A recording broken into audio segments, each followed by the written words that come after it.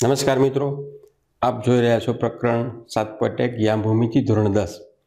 એમની અંદર આપણે આગળ પહેલા એપિસોડમાં એ વાત શીખ્યા કે આ જ પ્રકરણમાં આવશ્યક શરતો શું છે, જરૂરિયાત શું છે, અંતરસૂત્ર શું છે, અથવા એમાં કેવા કેવા પ્રશ્નો હોય. તો ખાસ જો પહેલો એપિસોડ ન જોયો હોય તો એ જોયા વિના આમાં આવતા નહીં.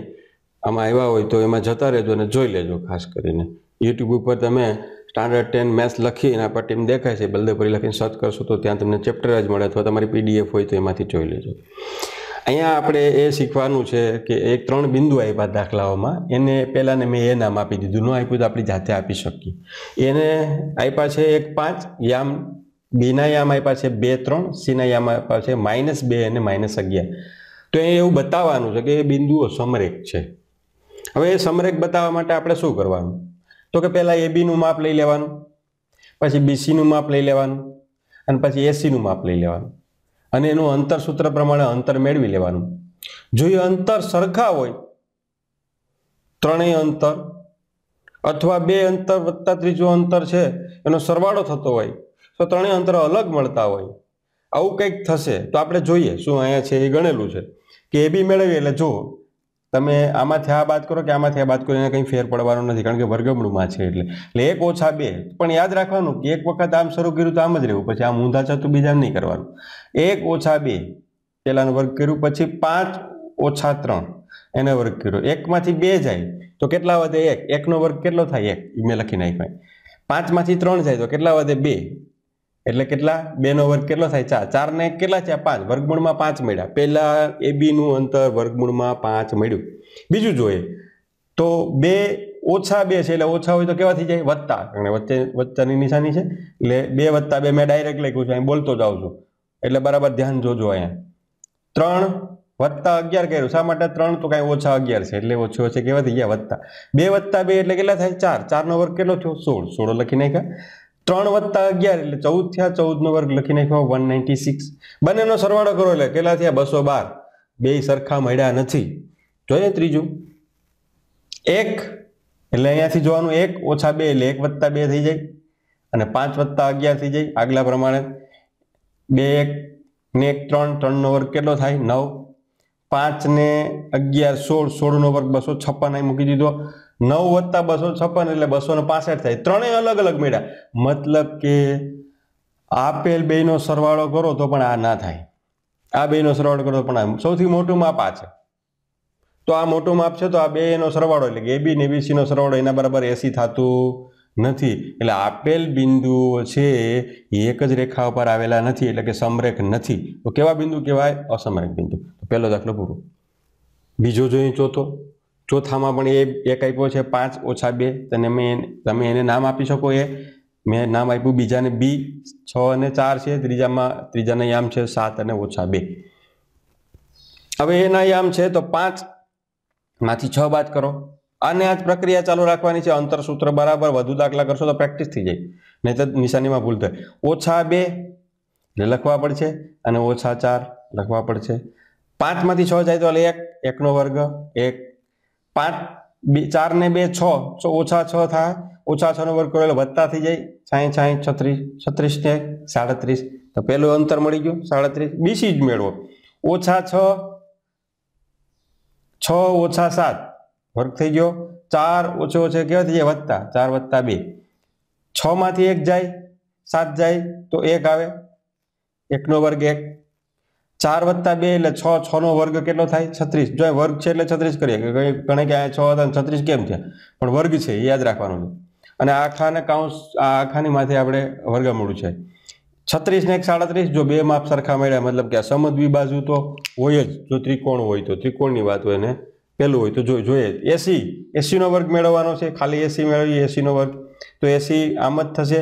એ કેટલા છે? 5 5 - 7 -2 ને +2. 5 માંથી 7 જાય તો 2. 2 નો વર્ગ કેટલો થાય? 4. અને 2 - 2 + 2 એટલે 0 થઈ જાય. 0 નો વર્ગ 0. 4 + 2 એટલે 4 + 0 એટલે 0. 4 નો વર્ગમૂળ કેટલું થાય? 2. હવે આ 2 જુઓ તો ત્રણેય બાજુ હરખી મળતી નથી. ત્રિકોણની વાત પૂછવામાં આવી છે તો આ ત્રિકોણ કેવું થાય? તો કે બે બાજુ હરખી છે એટલે એને સમદ્વિ બાજુ ત્રિકોણના શિરોબિંદુઓ છે એમ કહી શકાય. અને રેખાની પૂછવું હોત તો આવું 3 બિંદુના માપ પૂછ્યું તો કે આ સમરેખ છે કે તો આ બેનો સરવાળો આના જેટલો થતો નથી એટલે સમરેખ પણ નથી. ત્રિકોણ થોડું સમરેખ હોય? ના જ હોય, ત્રિકોણની વાત છે. ઓકે, ચોથો ગણ્યા પછી પાંચમો ને છઠ્ઠો તમારી જાતે ગણવાના, પણ એમાં સમજાવી દઉં તમને. જો તમને એક આલેખ દોરેલો છે, આલેખમાંથી બિંદુ ગોતવાના, એટલે એ બિંદુની આમ તમે જોજો બરાબર આલેખમાં, એટલે 3 અને 4 મળશે. બેના 6 અને 7, મારે જગ્યાના અભાવના કારણે આલેખ દોરતો નથી. બી ની અંદર 6 અને 7, અને સી ની અંદર 9 ને 4, અને ડી ની અંદર 6 ને 1, આવું તમને આપ્યું છે. હવે તમને એમ પૂછ્યું છે કે તમે સહમત છો કે એવું કે છે ચોરસ છે? ચોરસ હોય તો શું થાય, તો કે બધી બાજુને માપ સરખા, તો તમે એ બી પછી મેળવશો બીસી, આની જેમ જ મેળવવાનું છે, એ તો હવે આવડી જાય. પછી એસી, એ બી, બીસી, સીડી ને ડીએ, આ રીતે તમારે આ બધા માપ મેળવવાના. મેં લખ્યા છે, આ 4 4 મેળવ્યા. તમે કે આ 2 વરી શું વધારાને કાઢ્યા? જો આ બધામાં ફરખા મળે તો કાલે આપણે 9માં પણ આવી વાત શીખાતા, પ્રાઇમરીમાં પણ શીખીએ કે ચારે બાજુના માપ સરખા હોય તો એ સમબાજુ ચતુષ્કોણ પણ થાય, ચોરસ થોડું થાય. દરેક ચોરસ સમબાજુ નથી. ચોરસ હોય તો ફરી તેના વિકર્ણો પરસ્પર દુભાગતા હોય, એટલે વિકર્ણો શોધો, ને વિકર્ણો એકરૂપ પણ હોય. એટલે વિકર્ણો જો પાછા હરખા હોય, સમબાજુ ના હોય, એટલે આ વિકર્ણો તમે મેળવો, અને એ પણ જો સરખા હોય તો તમે આના માપ મેળવશો ને તો આ 3 વર્ગમાં 2 અને આનું વિકર્ણ પણ આપણને 6 મળશે. તમે મેળવીને જોજો. ચોથો દાખલો, પાંચમો જોયો, છઠ્ઠો આના જેવો છે. એને 3 દાખલાનો જવાબ દેવા છે. ચોરસ છે, લંબચોરસ છે, ચતુષ્કોણ છે, કે જે એમાં મળતું હોય જવાબ તમે બરાબર આવી રીતની ABCD પ્રેક્ટિસ થઈ જાય. બધા દાખલા ગણીશ તો તમારો વિકાસ નહીં થાય, તમારે પ્રેક્ટિસ તો કરવી જ પડશે. હું દાખલા ગણીને તમને આવડી જાય એવું કોઈ જાદુ નથી, તમારે બ્રેન ચલાવવી જ પડશે. અને એના માટે એકનો એક દાખલો આવડે નહીં ત્યાં સુધી છોડતા નહીં, ગણો. આ સૌથી શીખવાની મોટી રીત છે.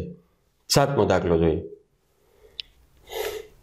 એ બિંદુના માપ આપ્યું છે તમને 2 અને -3, આને હું ગણવાનો છું અહીંયા. અને બી -2 અને -2 અને 9 આપ્યા. થી સમાનાંતરે હોય એવું એક અક્ષ પરનું બિંદુ. ધારો કે એક અક્ષ ઉપર હોય એ બિંદુ ધારી લ્યો. ધારો કે એ બિંદુ એમ છે, તો એમના યામ શું થાય? તમે કોઈ એક અક્ષ ઉપર છે એટલે એક યામ લઈ લીધો, x છે, ને બીજો યામ છે એ y યામ તો 0 હોય ને એક અક્ષ ઉપર. એક અક્ષ ઉપર y યામ કોઈ હોય નહીં, એક અક્ષ છે એના ઉપર y યામ 0 હોય. તો પેલા ધારવાની ખબર પડવી જોઈએ. આ જો ન ખબર હોય અથવા આલેખ બરાબર ન શીખા હોય નમમ, તો અહીંયા પ્રશ્ન થાય આ ક્યાંથી આવ્યું? તો y યામ એના 0 હોય. y અક્ષ ઉપર હોય તો x યામ 0 હોય. તો આ સ્વાધ્યાય પ્રાઇમરીમાં પણ તમે શીખી ગયા છો. તો એક અક્ષ પરનું બિંદુ ધારવું ની અગત્યનું છે. પછી એનાથી સમાનાંતરે, એટલે કોણ સમાનાંતરે હોય? તો XA બરાબર XB, આ બે સમાનાંતરે હોય. હવે આનું અંતર સૂત્ર પ્રમાણે અંતર મેળવો. તો આપણે XA બરાબર અંતર મેળવીએ તો અંતર સૂત્ર પ્રમાણે શું થાય? XA મેળવીએ એટલે x તમારી પાસે છે x અને 0, અને a તમારી પાસે છે શું છે? 2 અને -3. આનું આપણે અંતર સૂત્ર પ્રમાણે મેળવીએ એટલે x - 2 નો વર્ગ વત્તા 0 વત્તા 3 નો વર્ગ. તો અહીંયા આનું થાય 1 નો x નો વર્ગ વત્તા ઓછા અવયવ સૂત્ર પ્રમાણે 2x વત્તા 4 અને વત્તા 3 નો વર્ગ, ખાલી 3 છે ને, ખાલી 3 નો વર્ગ કેટલા થાય? 9 મૂકી દીધા આપણે. હવે એ જ પ્રમાણે XB મેળવો. XB મેળવશો એટલે આ x 0 અને b નું આમ કેટલા છે? -2 અને 9, એના માપ મેળવો એટલે શું થાય? x વત્તા 2 નો વર્ગ વત્તા શું કરશો અહીંયા? 0 ઓછા 9 નો વર્ગ બરાબર. તો શું થાય? x નો વર્ગ વત્તા 2x વત્તા 4 બરાબર સામે 9 નો વર્ગ કેટલો થાય? 81. હવે આ બે સમાનાંતરે આવેલા છે એટલે આ શું થયું? તો કે આ માપ જે મળ્યું એને બેને સરખાવી દો કે x વત્તા ઓછા 2x વત્તા 4 ને 9 કેટલા થશે? 13 બરાબર. અહીંયા પણ x નો વર્ગ વત્તા 2x 9 81 ને 4 85. આ ભાઈમાં x વર્ગ બે બાજુ છે ઉડી જાય. આ બાજુ 2x છે, આ બાજુ 2x છે એટલે સામે લઈ આવો એટલે અહીંયા 2x તો છે જ, સામે લઈ ગયા 2x ને ઓછા હતા કેવા થયા વત્તા, આ 2x સામે લઈ ગયા વત્તા, આ બાજુ લાવશો તો 13 ઓછા કેટલા થશે 85 ને આ બાજુ લઈ આવો એટલે માઇનસ થશે, અહીંયા કેટલા થયા 4x બરાબર 85 માંથી 13 બાદ કરો એટલે કેટલા વધશે 2 અને 7, તો x બરાબર એને ભાંગા કેટલા કરશું 4 ભાંગાકારમાં છે તો x વડે ભાંગીએ, 4 ભાગની હાલે એટલે 4 એકુ 4, 4 દુ 8 નહીં થાય એટલે કેટલા વધ્યા 3 ને 8 ચોક 32, પણ આગળ કેવા મળ્યા છે આ માઇનસ, તો x બરાબર કેટલા હોવા જોઈએ -18 હોવા જોઈએ। મિત્રો આમાં ક્યાં ભૂલ કરીએ પણ ખાસ તપાસવાની ટ્રાય કરજો કે ભૂલ દ્વારા શિક્ષણ છે એ જબરદસ્ત રીતે થતું, નાનકડી ભૂલ એક નિશાનીની ભૂલ તમારો દાખલો આખલો ફેરવી નાખે છે। નેક્સ્ટ એપિસોડમાં આ ભૂલ વિશે પણ વાત કરશું।